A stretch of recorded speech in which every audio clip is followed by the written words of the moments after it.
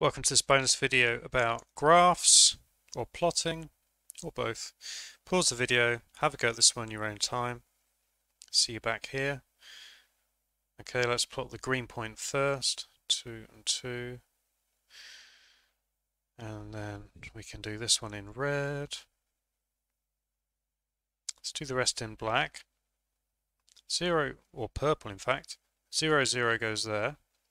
-3, -3 goes there. So we can now go, oh look, I can see a line. I mean, my graph's a little bit messy, but it should have been a straight line. What's the rule? What is true all the way along that line?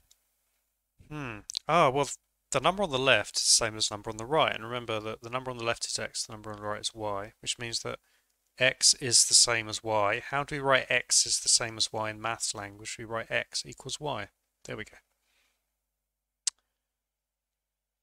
Have a go at the next one. Welcome back. Plot the first one in red. X is -3. Y is 0. Going to do the next one in green. X is -3. Y is 5. Let's do the next one in purple. X is -3. Y is -2. Okay, so what's, well, there's the pattern. What's the rule? The number on the left is always the same, which is x. X is always equal to minus. How do we write x is always equal to -3 in maths language? We write x equals -3. That's the rule, that line. Have a go at the last one. Obviously pausing the video to give yourself time. Let's plot this first.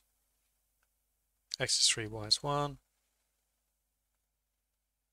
X is -4, y is 1. We see in a pattern here, I think we are. X is -1, y is 1. Let's draw a line. Oh look, that looks like the line.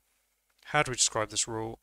Well, the number on the right is always 1. Or we could say, just looking at the line on the graph, all the way along here, y is always equal to 1, but x is always changing. So the rule obviously involves y, and the rule is that y equals 1. Thanks for watching.